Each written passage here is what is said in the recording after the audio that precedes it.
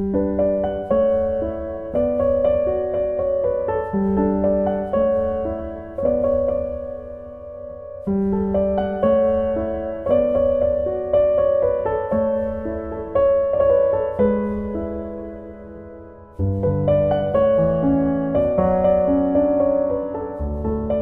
many students would you say that you would see in the night pantry a day? Daily, there's about like 300 on 300? average, yeah. Because we use an Excel sheet, and it just like basically tallies them all up.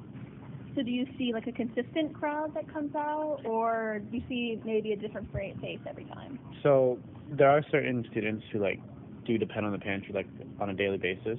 So you would see them like going in every day. But then there are other students who might have like just learned about it and want to like Right. see what it's all about, but they don't really have a need for it, or maybe they just want to like stop in and see what's going on or like what we have. But we do have like a group that does come in like continuously. Is there like a popular item that like, a lot of people get, or is it just get what they can get, or?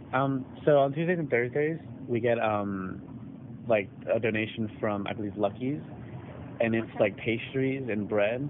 So there's like a lot of cupcakes and cookies and like sometimes even whole cakes and just like bread as well. People really like to take those because it's not like something you really see a lot.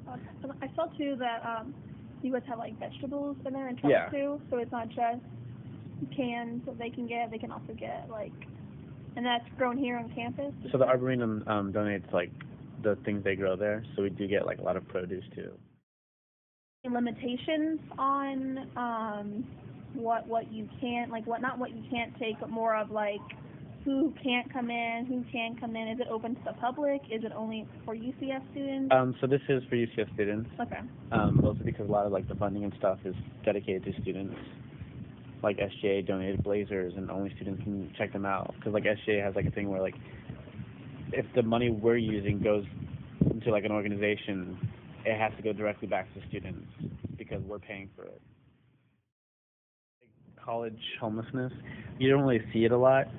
It is a small number. I think UCF Cares actually has like a number. I think it's like 100 or so. And you don't really know, like when you meet people, you don't really know if they're homeless or not because they could be like sleeping in their car or like sleeping in a tent, but they come and they just look like everyone else.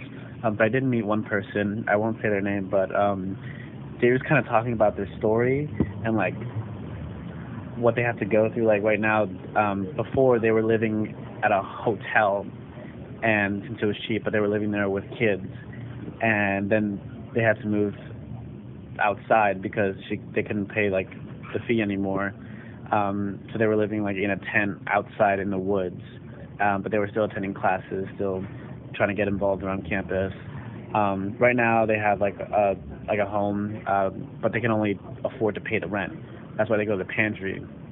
So they get like all the food they need, all the toiletries they need, all the clothes they need. But if you saw them and you didn't know their story, you wouldn't know they were homeless. You wouldn't know like